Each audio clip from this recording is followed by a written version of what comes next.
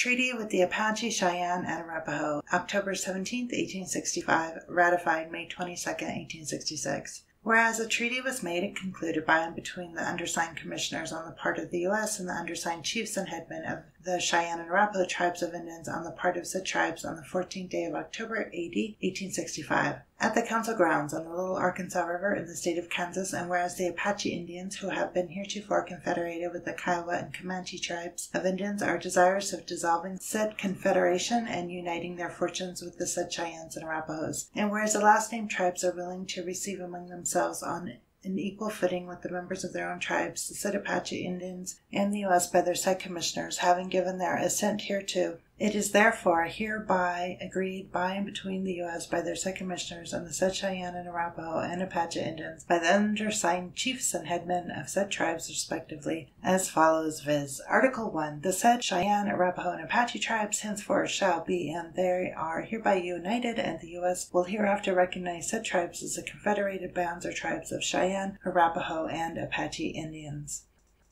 Article 2. The several terms, stipulations, and agreements to be done and performed on the part of the U.S. for and with the said Cheyenne and Arapaho tribes of Indians, and by the said Cheyenne and Arapaho tribes of Indians for and with the U.S. by the provisions of said treaty of October 14th, A.D. 1865, shall be done and performed by the U.S. for and on behalf of the said confederated tribes or bands of Cheyenne, Arapaho, and Apache Indians, and on their part shall be done, observed, and performed to, with, and for the U.S. in the same manner, to the same extent, and for like objects to all intents and purposes as would have been the case had said treaty been originally made and executed with the said confederated tribes of Cheyenne, Arapaho, and Apache Indians.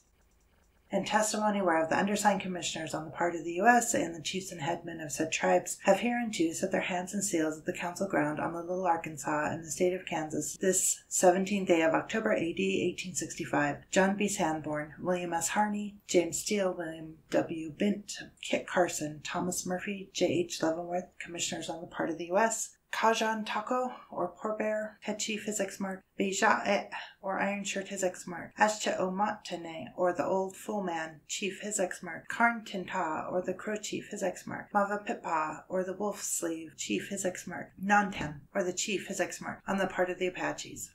Moketa Vito, or Black Kettle, Head Chief His Exmark, Ota Oneso Ta Weo, or Seven Bulls, Chief His Exmark, Heart Ka Ome, or Little Robe, Chief His Exmark, Mokita Voviho, or Black White Man, Chief His Exmark, Manaminek, or Eagle's Head, Headman His Exmark, Otahanisto, or Bull that Hears, Headman His Exmark, on the part of the Cheyennes.